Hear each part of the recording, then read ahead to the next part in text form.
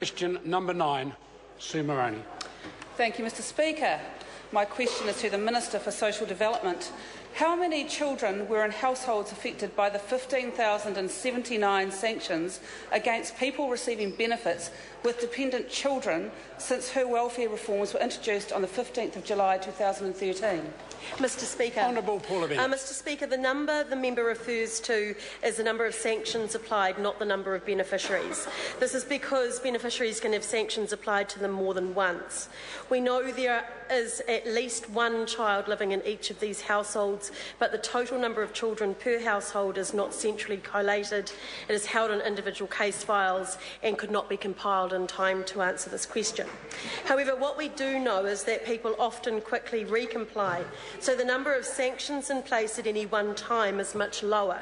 For example, at the end of June 2014, there were 575 households with children being sanctioned. This does not necessarily mean they... Sorry, I apologise to the Minister. Point of order, Sue Moroney.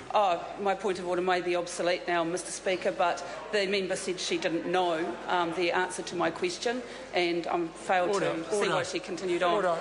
Order. I accept the member answered that they couldn't answer it exactly because they hadn't.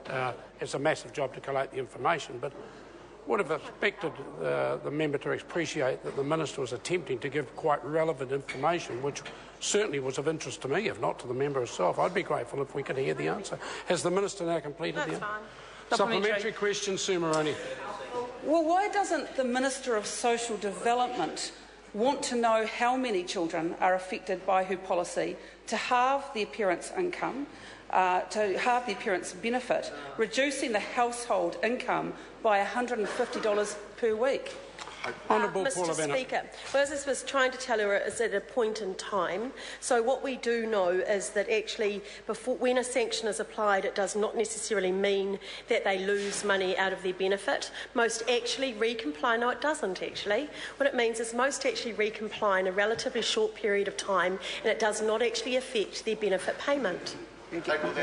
Supplementary question, Sue Moroney.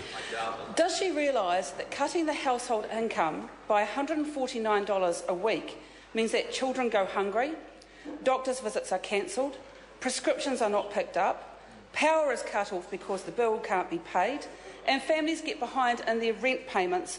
And is this the brighter future she promised? Mr Speaker. Honourable Paula Bennett. Actually, Mr Speaker, the brighter future we promised is 30,000 fewer kids on welfare now than there were 2 years ago.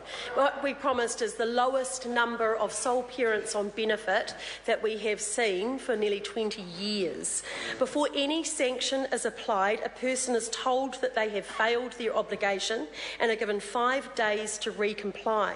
If they recomply in that period, they will not be sanctioned. Then if they don't, the sanction then applies, but if they can recomply between that and their benefit payment being made a week later, then it does not affect their actual benefit. Actually, it's very fair and reasonable to expect people to turn up for their appointments and to actually be looking for work if that is the expectation. Supplementary. Supplementary question, Sue Moroney. Well, what is her explanation then for the fact that in the latest household income report we now have the highest proportion of children in severe poverty this century? Mr Speaker. Honourable Paula Bennett. It is about helping those people into work and seeing their incomes increase. And as I have stated, we have fewer sole parents on benefit now than we have had for over 20 years. That substantially makes a difference to them, their children and their community. And we will back them into work because, quite frankly, the hand-wringing sympathy of the Labour Party doesn't work for them. Point of order. Point of order, Sue Moroney. Mr Speaker, my question was very clear. I was asking her for an explanation for the fact that in the latest household income report we've now got the highest proportion of children in severe poverty. And the Minister's answer was denying that fact. No, the Minister answered by saying that her explanation was helping people into work. Further supplementary?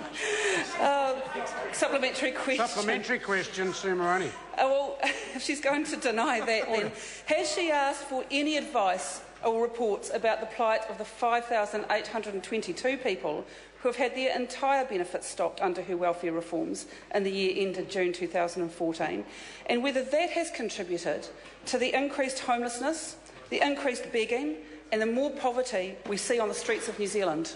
Mr Speaker. Honourable Paula Bennett. Well, no, because actually we haven't changed the eligibility to benefits.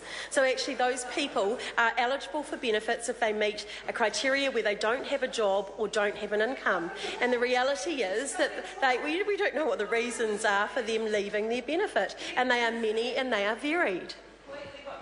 Question number 10, Shane Arden. Thank you, Mr Speaker. My question is to the Minister.